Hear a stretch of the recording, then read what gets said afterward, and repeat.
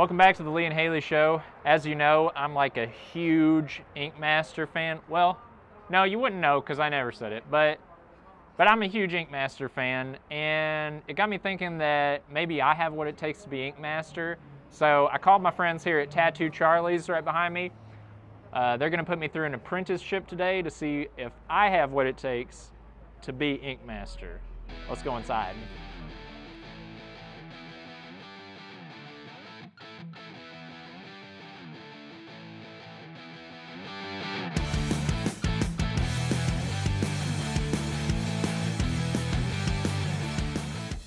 Zach, my first question.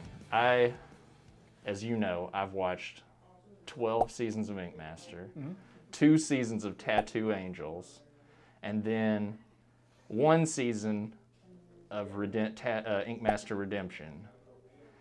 Now today I'm supposed to start my tattoo apprenticeship. Would you say I'm more prepared than the average person coming in here, or the same? Based on those shows, like it kind of does give you like a basic idea of everything. Okay. However, they're not super reliable. So I don't care what you said. We're just gonna dub over it. The perfect thing about these masks is we can dub over it and make you say. So I'll put this part in here. You're gonna say, oh, I would say you're in here at least doubly prepared as the average person. Like, I don't know, I remind you of like yourself starting out as a young artist. And you just say all that back verbatim. We're stretching a little bit. Okay. All right, let's get our apprenticeship started. What do you want me to do first? All right. What's the coolest thing on the list? Let's do that first. Coolest thing on the list. We can get you started with like sweeping and mopping.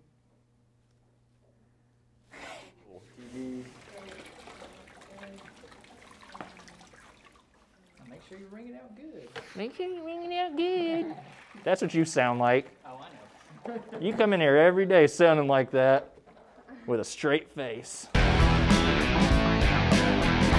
Of course, they didn't give me anything to pick this up with. Why am I even doing this?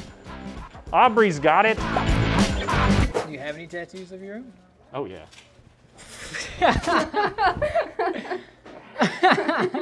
Okay, I know how this looks. All right. But just squint your eyes a little bit, and I'm going to stand over here. Squint your eyes some. And I'm going to move around a lot like I'm doing stuff. Just put the shirt back on. Come on. Like, you're not fooling anybody. Too much light in here.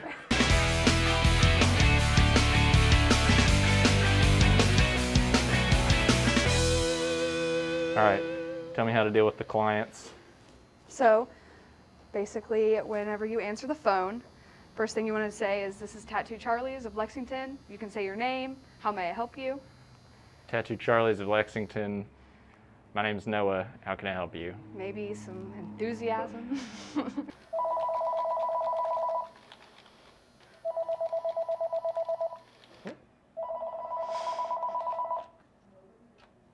I'm going to take this. Yeah, go ahead. Okay. I figured you would.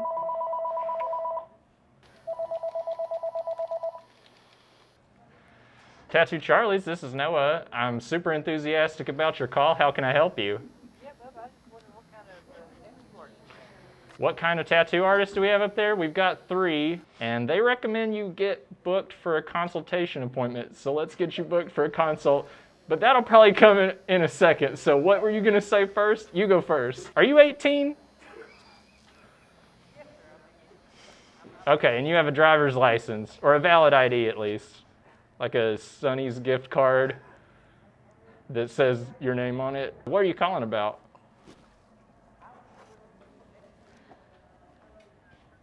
You get a tattoo on your shoulder. That's a cool place to get one. I feel super enthusiastic about the idea already. What do you want to get?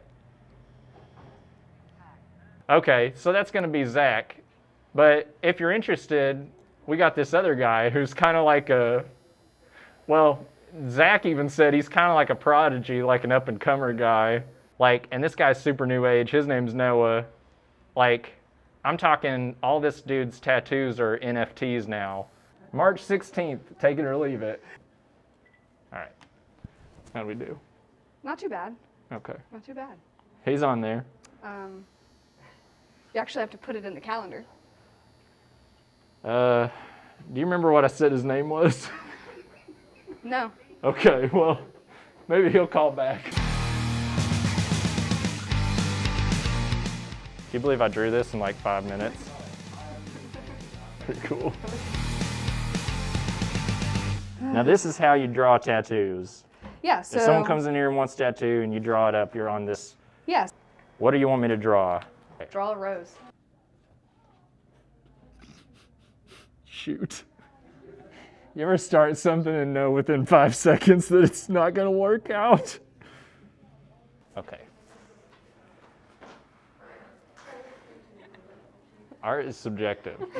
So you can't say it's a bad rose. I think at the end of the day, it just depends on if the customer wants it or not. And that tells me if it's good or not. I heard you wanted a rose tattoo. I do. I really do. Okay, now if I showed you this one, what would your reaction be to it? And I want you to keep in mind that art's subjective, so you can't say it's bad, but you can say anything else constructive that you want about it. I have seen similar things in museums. And where do you want to get this at? On your arm? Yes. We'll go like right here with the other one. I'll get it printed up right away. All right, cool. So this is how we stencil things. So here's your images, right? This is carbon stencil paper. So Okay. whenever you trace, it'll make the stencil on the other side. Okay. And then you can lay that on the skin and it'll leave you a stencil to tattoo it.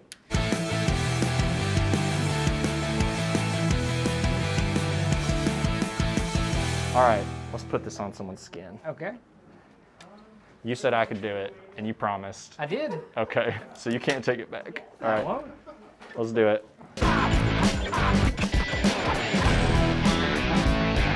Why are you getting this part?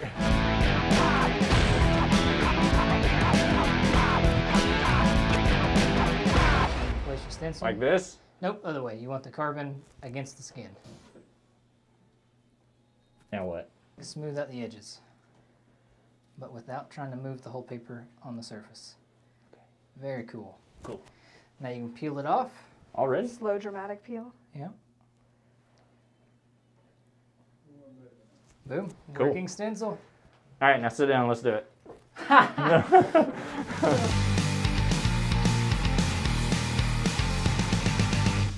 Based on what you've seen today, I know you were saying at the start of the day something like Prodigy, really good, reminds me of myself younger and everything. How'd this go? Do you think I have what it takes to be Ink Master? You do not have what it takes to be Master, no. Okay. Well, will you at least do like a cool Ink Master pose with me, like they do in the show? No. It's a no from me, man. Well, I'm gonna do one anyway. Here's my signature pose, hang on. Or maybe a different, take 2.